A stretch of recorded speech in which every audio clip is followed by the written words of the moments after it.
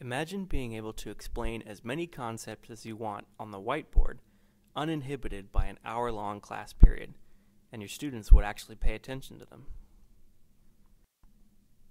The Lightboard allows faculty to explain math, science, engineering, architecture, and much more through diagrams, words, PowerPoints, and videos. I think the advantage of the Lightboard is, again, that you get to face the student. So when you're writing at a whiteboard, a lot of times you see, the back of the presenter. They're talking right into the board.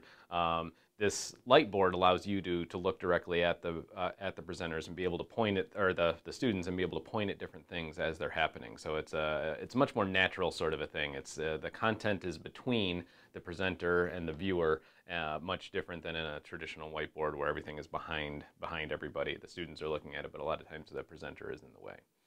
Post videos of the Lightboard online, and students can see complex concepts explained clearly and in an attention-grabbing way.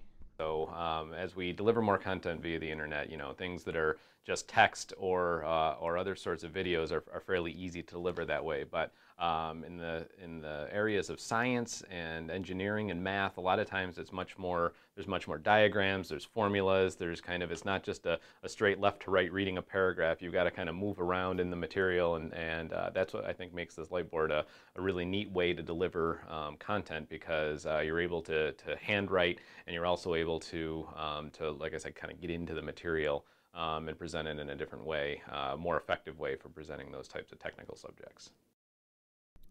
Take the whiteboard to a whole new level with Lightboard. I would say just give it a shot. It's certainly, as I've been using it, you've got to really rethink the way that you present things. It's not just taking your blackboard or whiteboard material and doing it on this Lightboard. You can actually think about creative ways to actually get into your material and be a part of it, and looking at it in a different way, and thinking about how your students are going to perceive it as well. So I would just say, be creative and try new things with it, because it's sort of a new technology that I haven't seen used a lot.